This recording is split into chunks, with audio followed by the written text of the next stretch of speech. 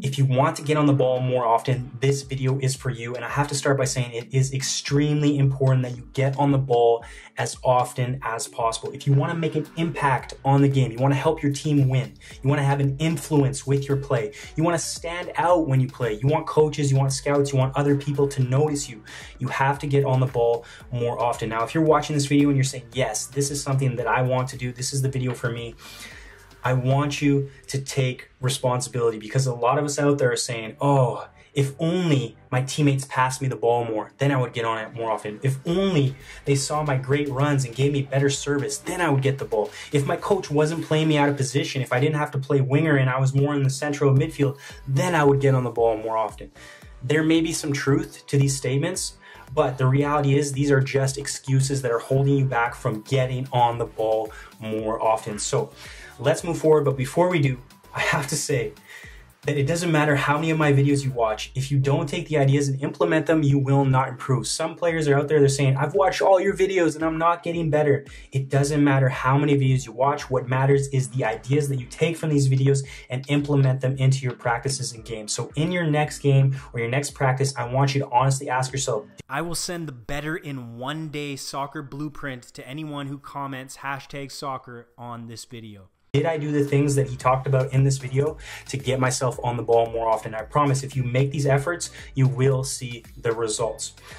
So let's get into it. The first thing you need to do if you want to get on the ball more often is understand that what you do when you do not have the ball will dictate how often you get on the ball. So I'll say that again. What you do when you don't have the ball, that's what's going to determine how often you get on the ball. A lot of us, we complain that we don't get on the ball enough, but if you analyzed our play, we're sitting in the same position. Maybe you're playing fullback here, or maybe you're playing in the central midfielder here. Okay, and you're hiding behind players. When you're off the ball, I want you to always think about where should I be right now to create a passing angle for my teammate. That can mean making a forward run. That can mean supporting the play, giving little passing angles. Okay, always think about the guy on the ball. If he turns or if he gets his head up, am I available for the pass? Or am I cut off by whatever? Okay, if I'm playing in the back here, I still have to be thinking about how can I be an option for him if he does get trapped. Don't react, so you want to be ahead of the play. If you know he's on the ball, you want to be ahead of the play.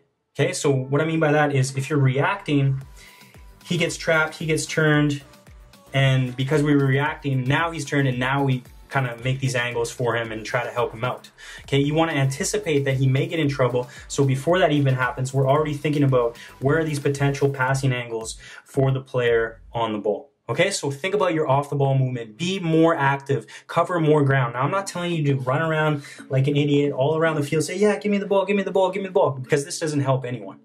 Okay, what you want to do is you want to be productive, you want to be efficient, you don't want to waste your runs, but if you know that there's open space and you should be into that space, then make the run. Okay, be honest with yourself, ask yourself, am I being lazy with my off the ball movement? So the next time you play, be a little more productive, work a little harder off the ball when you don't have it, make those runs. Always create those passing angles, whether that's behind the ball or forward, ahead of the ball, but always think about where should I be when I don't have the ball, off the ball movement. Okay, another thing that you can do if you want to get more involved on the play, you want to get on the ball more often, is do more defending. Okay, a lot of us complain, yeah, I wish I was on the ball more often, but the truth is the opportunity to win the ball is there, and you just stand there and watch your midfielder, or just stand there and watch your defender do the defending. Okay, or a guy's in front of you and he's on the ball, and yeah, you give him some light pressure, or you just kind of let him run past you and say, I'm an attacker, I'll let the defenders defend. If you want to get on the ball more often, can you start pressing from the front? Can we win it up here?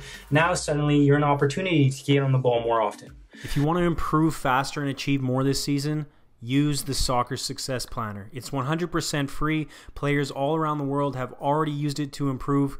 You can download it right now. There's a link in the description below. So wherever you are on the field, whether you play striker, whether you're in the central midfielder or you're defender, okay? Defending is a great opportunity for you to win the ball back for your team and get on the ball more often. I promise you, if you put more effort into your defending, the next time you play, think about how many passes can I intercept, how many tackles can I make, how many times can I nick the ball, how many times can I force my opponent to give up possession and make a mistake. Then you'll get more involved in the play. Everyone thinks about, oh, I had 5 shots, or I scored 2 goals, I made 1 assist. Okay, but how many tackles did you make? How did you influence the game defensively as well as offensively? Even if you are an attacking player. Okay, so think about adding some defending to your game. It's going to get you on the ball more often. Another thing I want to say is if you get on the ball and then you lose the ball, I've talked about this before, it's so important because it happens all the time. I still do this, and players do this every time you play. You may have to admit to this yourself. Let's say you're this red player here and you took too long in the midfield and you lost possession of the ball and you made a mistake, or the ball came to you and you had a bad first touch and it bounced off and you made a mistake.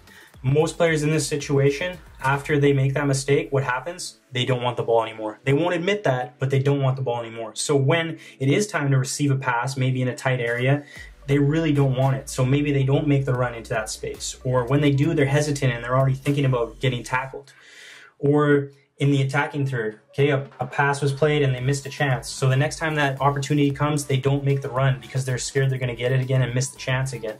So if you make a mistake, you give the ball away, you miss a chance, you have a bad touch, you take too long and you know you made a mistake, the very next opportunity, you go and search for that ball. Give me that ball again. Have that mentality that it doesn't matter how many times I screw up, I want the ball again and again and again and again.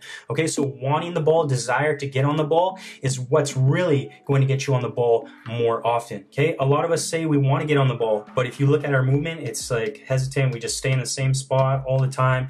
After we do make that mistake, now suddenly we don't want it. If we do get it, we're just making simple passes rather than being direct, being productive, being confident with our play. Okay, so you have to have the ability to shake off mistakes quickly, especially if you want to be a top level player. So if you make a mistake, you miss a chance, you give the ball away, as soon as that happens, that next opportunity, you go hunting for that ball. Give me that ball. So you want the ball, you're going to get on the ball more with your mentality, with your attitude, and also your off the ball movement as well as your defending. Thanks for watching this video. If you found it helpful, please remember to give me a like, a thumbs up, share this video on social media, subscribe if you want to watch more videos, hit that bell notification, and please remember, it doesn't matter how many videos you watch. What matters is how many ideas you take and implement into your own game. If you don't know about me, I used to be a huge underachiever, but through obsessive self-improvement, I found my success.